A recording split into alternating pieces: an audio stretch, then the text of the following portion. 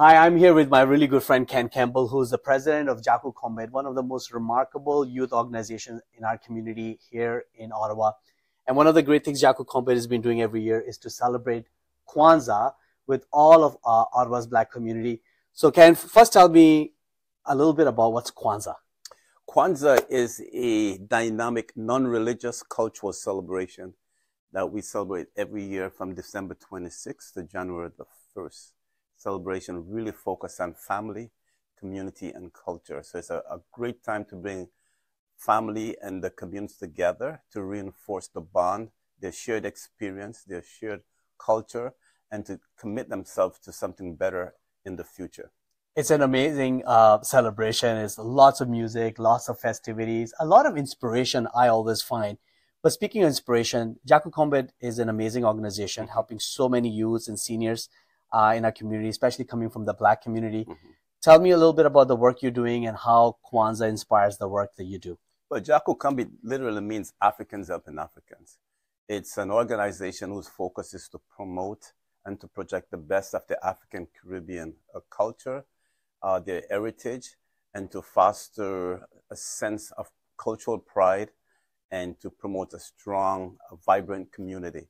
So over the years, we have been able to sustainably develop long-lasting programs that really engage and support our participants. We have a tutoring program called Black Star Tutoring, which really focuses on academic support for students who need that extra help in math, English, French, and science. We have a mentorship program that engages young people with mentors in the community.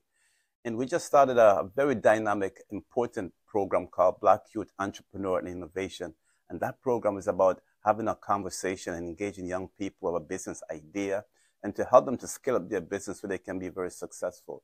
So we provide information and workshop, and we also provide some financial incentives to get their program or their business up and running. So the whole goal and activity of Jaku Combat is really based upon the principles of Kwanzaa, and there's 7 principles. As you can see, we have 7 candles here representing 7 days of Kwanzaa, and each of those days have a particular value and principles, and each of those principles are tied in perfectly with the goal, the mission, and purpose of Jaku Combat. So our program is about Umoja, which is one of the first day of Kwanzaa, the first candle, which means unity. And it's about promoting unity. It's about fostering cooperation with everyone, the family and the community. The second candle as well represents the second day is Kujichagulia, and that means self-determination, about promoting and encouraging us to learn, to understand, and to be able to articulate our story and our message and to share it with not only within our community, but with the larger community in which we belong. And you go through each of the days of the celebration, each of the principles, and it ties in very perfectly with the work and the mission of Jaku Combat. Well, listen, love everything you do. Love you as a friend.